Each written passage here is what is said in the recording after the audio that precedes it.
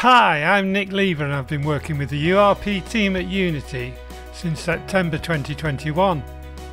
I wrote this ebook for Unity. In this course I'll show you how to use Unity's Universal Render Pipeline, URP.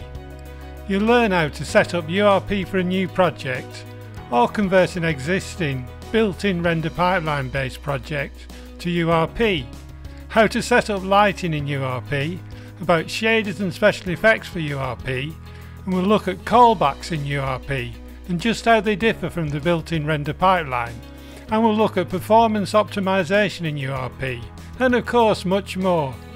URP is perfect for multi-platform deployment, a key factor in the success of many games.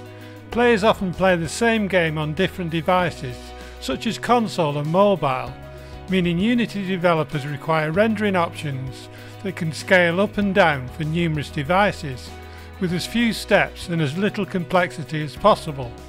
After several years of dedicated development, URP technology is now solid and production ready, and this course will help you leverage its benefits for the successful development of your games. To work along with the course, all you need is Unity 2022 LTS, downloadable for free. The course resources come as two projects, URP Course Complete and URP Course Code Along. If you want to code along with the videos, then use the code along version. But I'm guessing you've worked that out already.